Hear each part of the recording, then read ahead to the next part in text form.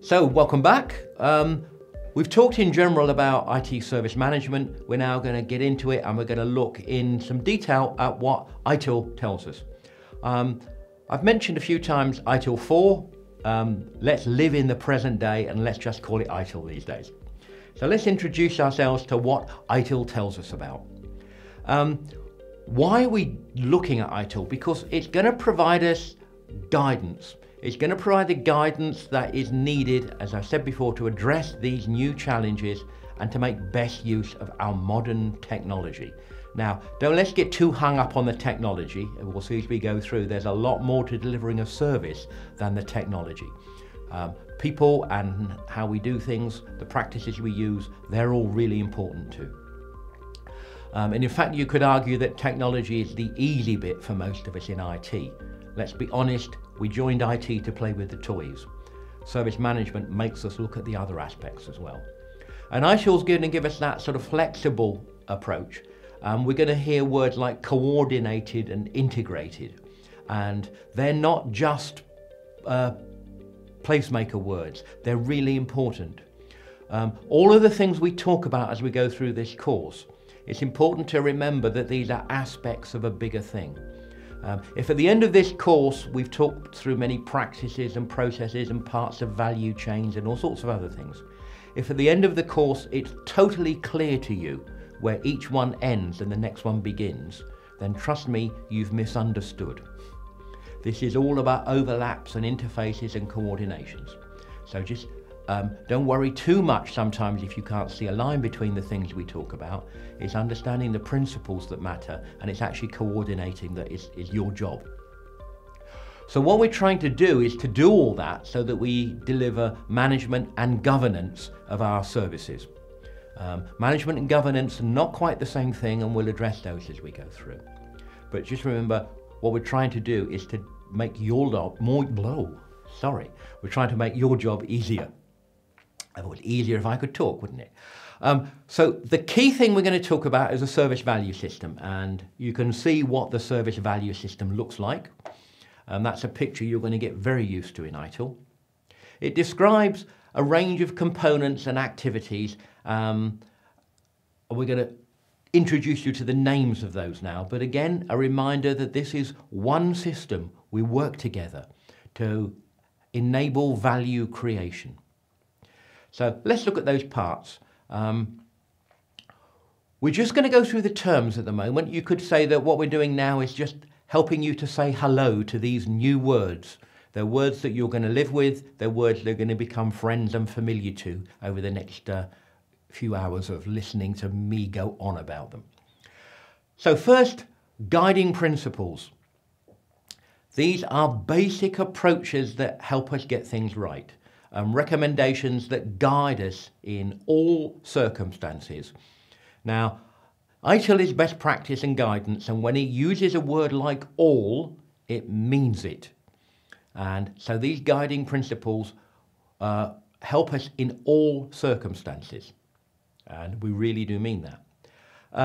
Underneath that, we've got the word governance. And the fancy terms for that, means by which an organisation is directed and controlled. Let's think about governance as two parts.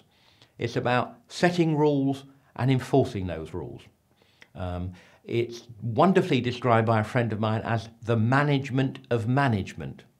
And I love that definition because it means nobody can do their own governance. You have to be governed from outside. IT cannot do IT governance. It can only do IT management. Those are sort of familiar concepts, really. The service value chain at the heart of this is not quite as intuitive as it might seem, but it's a set of activities, interconnected, interdependent activities that we perform to deliver something. Now, we're going to look at that clearly in some more detail later on. But just remember that it's a chain at the heart of things, it's activities, and it's widely applicable, in fact, to almost every situation.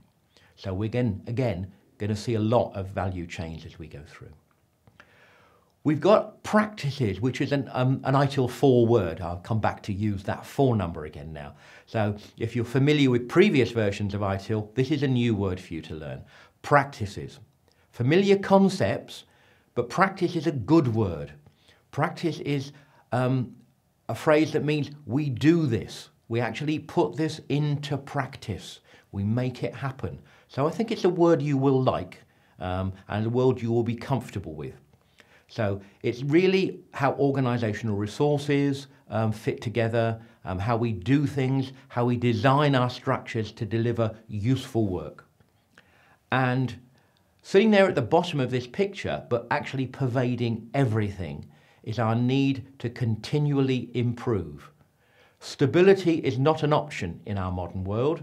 Therefore, you either get better or you get worse. And I would strongly counsel getting better as the more useful of those two options. So continual improvement is everywhere. It's pervasive. We're always trying to improve. We should always be looking at what we do, what we've done, and what we can do for ways to do it better. And we should be generous about those ideas for getting better. We should help other people and expect them to help us.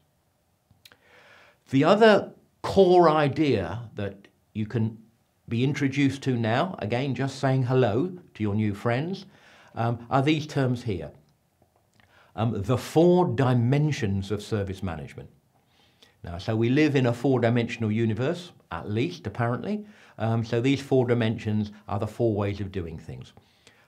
They're critical to both effective and efficient value creation, creating products and services for others to use. And it's like the 4 walls of a house.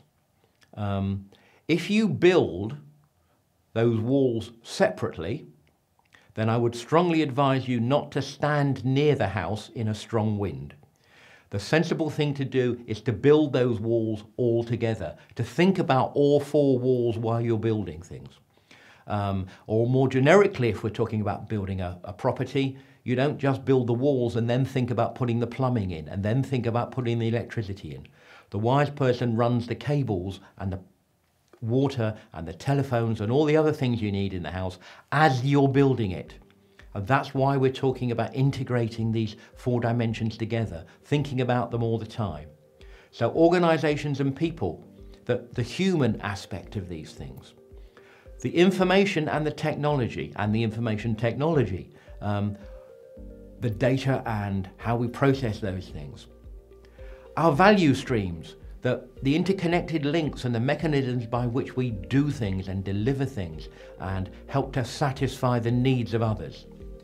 And our partners and suppliers, because we can't do this alone. We need to think about all those 4 aspects of everything we do. And again, when we use the word everything, we mean it. Every dimension and every situation is affected by all 4 factors.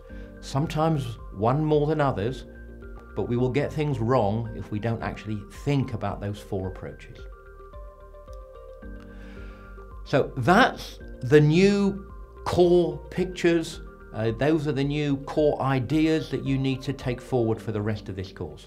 We need to think constantly about the service value system, about which element we're sitting in, about integrating the parts of it, about making sure that we've thought holistically about it, that we're concerned as much about governance as we are improvement, as we are about the value chain and the practices that help us deliver it. We need to think about those 4 aspects and 4 dimensions of service management and make sure that we're building our walls together, knitted together, so that they stand up to the worst weather that we get thrown at us. In order to build those elements and to build successful service management, we need to build it from the basic blocks. And those basic blocks are the key concepts of ITIL. And what we're going to look next is those key concepts and those blocks you've got, those connectors you've got, and how we can use those to build something that works for you and your environment, not just some bland vanilla issue that fails to work everywhere.